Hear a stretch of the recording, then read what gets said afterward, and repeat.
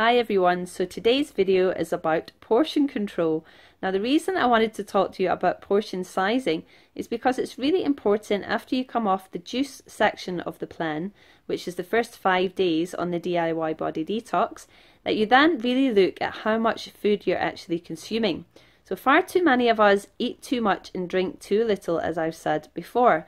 And what you'll find is after you've been juicing, you'll have kicked in your body wisdom and you'll have now a thirst response rather than a hunger response. So when you go back to eating solid foods, you'll probably find that you're not able to eat anywhere near as much. Now this is a good thing because your stomach has reset itself.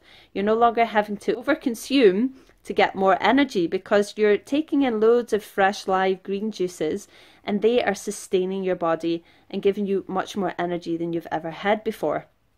So the first point I want to make about portion control is to think about how big your stomach actually is. No, it isn't as big as the space of the center of your body. Your stomach is actually about the size of your fist.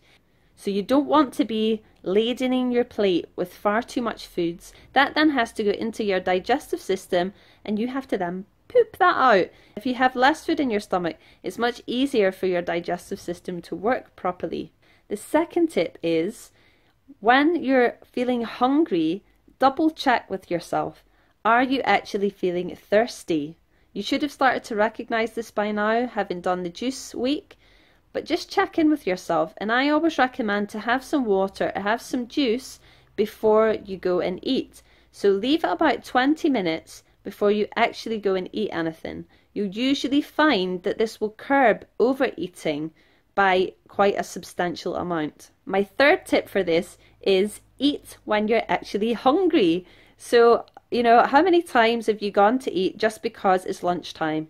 Or just because it's dinner time, because we've been trained to have 3 meals a day.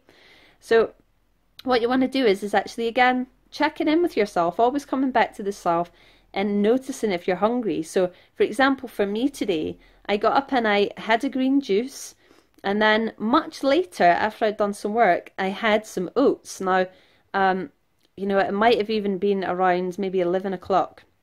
Now I have the luxury of being able to work from home, so I can do that. But if you get up and go to work in the morning and you've had your breakfast and you get to lunchtime and you're really, really not hungry, please then just have a juice. Have something that's going to give you some liquid, give you nutrition.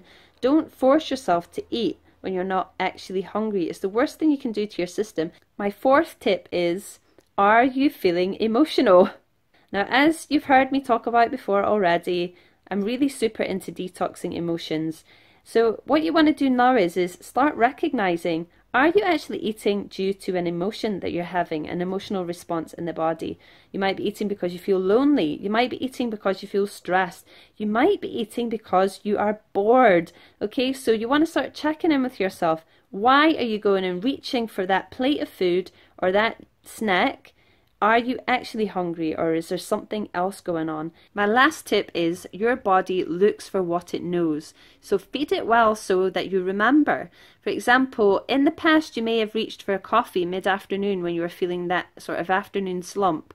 But now your body will remember that it's had more energy from drinking green juices. So it should start craving those because your body wisdom has kicked in.